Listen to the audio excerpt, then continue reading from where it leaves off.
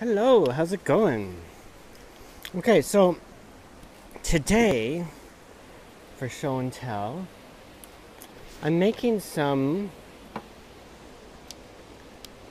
tuning pegs for flamenco guitar. Oh, that could be a little better, actually. That's pretty good.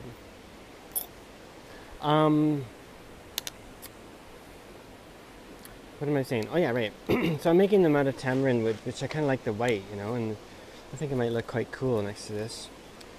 So I made a peg shaver because the peg shaver I have is for cello pegs, which I use with the shamisen.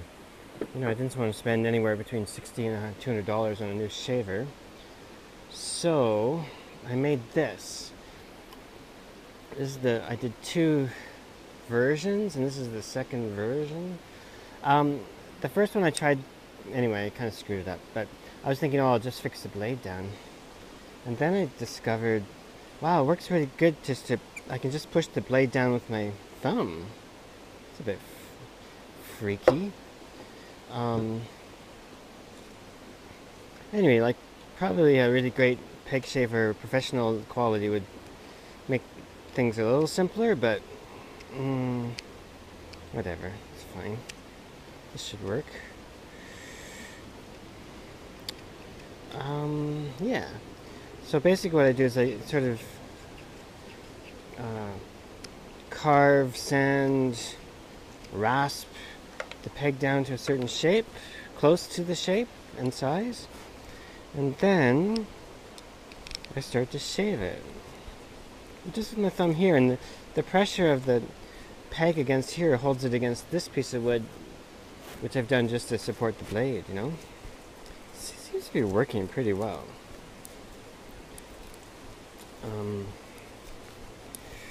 I can, so far, see, I'm not sure, like this one, I'm not too sure if I went in far enough, but I don't want to go too far.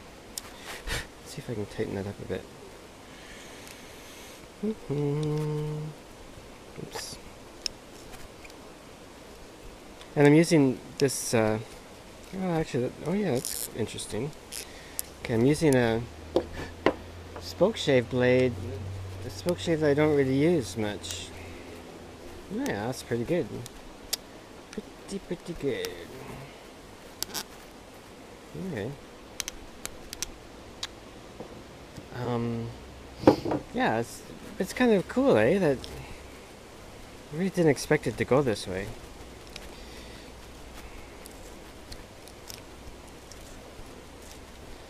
Using the glove because it's sharp on the edge, I'm tapering the peg shaft first in this case, and then I'll shape the other bits. Kind of figure that makes more sense, because if I mess up the taper, then I'm not having wasted a whole bunch of time on this other stuff. So I'll do a bit and cut that off, have a look to see where we are. They're going to be not machine perfect, I think, because I can only go a certain distance, right? Like I can only go, it's only tapering to here, and then I have to taper it by hand, but that's fine, because on the guitar, and this is even thicker than the end result, it's going to be a bit thinner. On the guitar, it's only that section that needs the taper perfectly done, right? Whereas on a violin or viola or cello, it needs to be longer for, anyway, I won't go into that.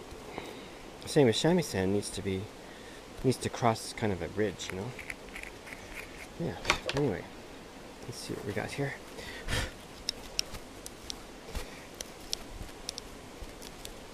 Yeah, I'm literally just pushing down on my thumb. I mean, it's not that much pressure. Just to keep it from lifting, I guess, is basically what's going on. Ooh, right, okay.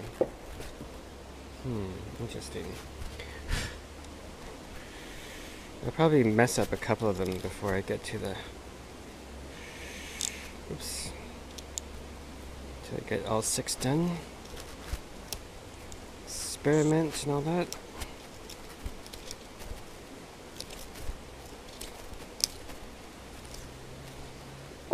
See, this is too thin. This one's probably going to be tossed. Well, don't know. No, I might get away with it. See, I should have made the length longer, maybe.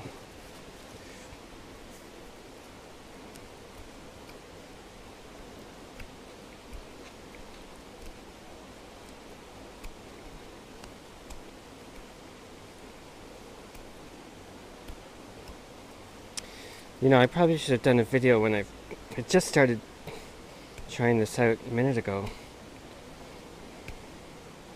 So I'm sort of stumbling along a bit, but maybe it's interesting to see the stumble, you know? That could be.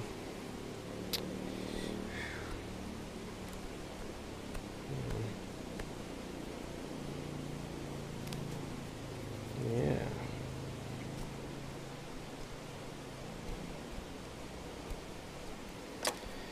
Okay, let's see what we got now. I hope I don't have to recut them because I just ran out of tamarind wood. I'd have to go get some. And the tamarind is... Oh, that might work. Okay. Oh, yeah. Ho, ho, ho. Excellent. How's that look? That's gonna look cool. And anyway, whatever. If worst comes to worst, I still got my ebony pegs. I picked up enough for both guitars. I'm making 2 guitars at the moment, but really just focusing on one. So I'll take this blank and I'll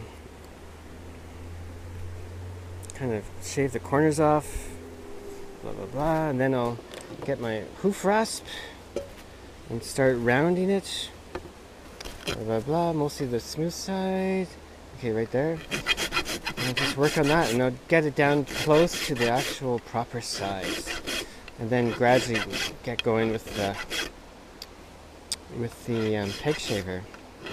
Yeah, anyway, pretty interesting, I think. One thing also, I've been looking at classical guitars and stuff, and this swoop is quite rounded. It seems to me quite often it's flatter. Like on the instrument that I have that I bought, the factory-made one, it's not nearly as swoopy. But I think it should be fine. I mean, it's from the plan, it's matching it, so it should be okay.